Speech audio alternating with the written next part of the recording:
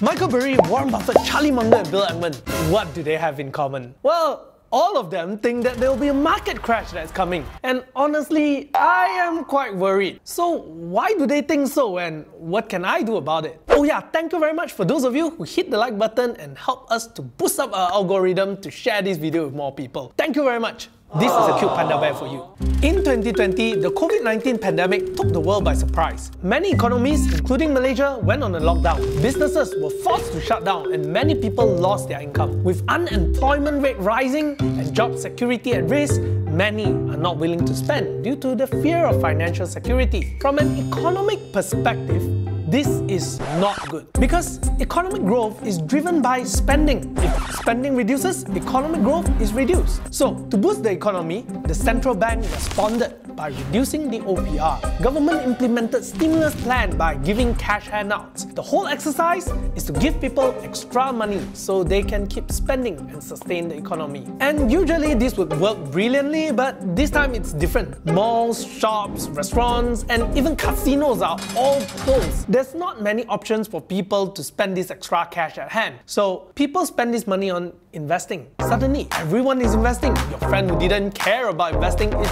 suddenly into investing. Aunties and uncles are all discussing what's the next glove stock to buy and which is the next Bitcoin. Whether it's the stock market, cryptocurrency or commodity, everything seems to be shooting up the roof. With the combination of low interest rate environment and stimulus money, many are willing to take on risky investment for a quick profit. They buy listening to rumors. Whichever investment is hot, they jump on board thinking that they can make some quick money out of it. This overvalued market is extremely fragile and any negative event can lead to a market crash. An overvalued market is not the only problem. There's another problem that comes together, and the combination of this can bring an economy to its knees. That is inflation.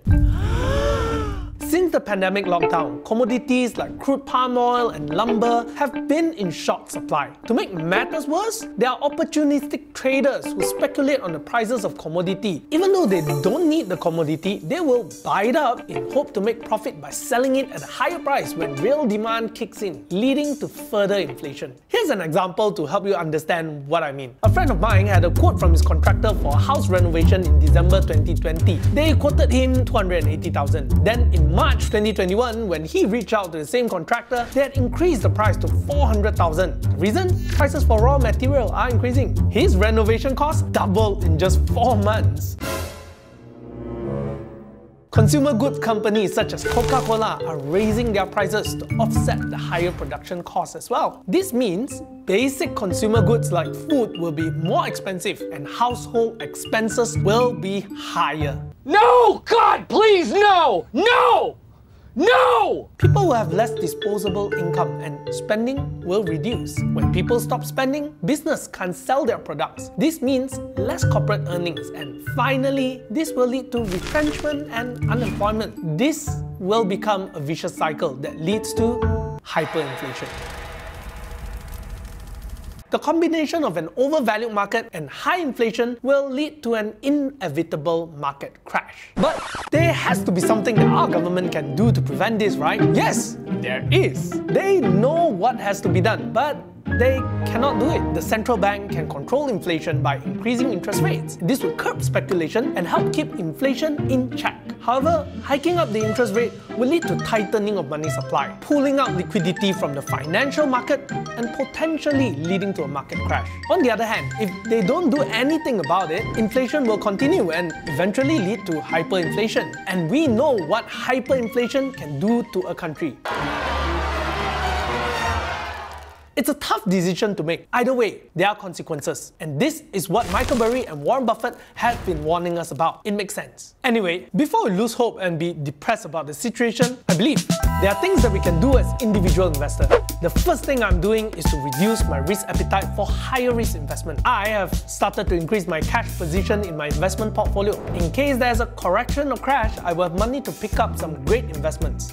Secondly, I've started to increase my position in inflation-proof assets. Assets such as gold, which have been proven to be inflation-proof over the years. You can also consider stocks of consumer goods and services that provide good dividend income. Because whether inflation or not, people are still gonna eat, right? And even if the market crash, you still have cash flow coming in from dividends. Although these kind of assets and company are not as shiny or eye-catching as fast growth tech stocks or cryptocurrency, but they are backed by assets and they are defensive in nature. Yes, I could be wrong and miss out on some huge growth, but let us not forget that the first rule of investing is don't lose money. That is the secret of successful investment. On the other hand, greed is the perfect recipe for losing money. So it's okay to earn less. More importantly, we need the economy to reopen to get business going on, which means we need to contain the pandemic. That is our first priority. Some of us are blaming the government for the inability to contain the spread of COVID. Hashtag Kerajaan Gagal. But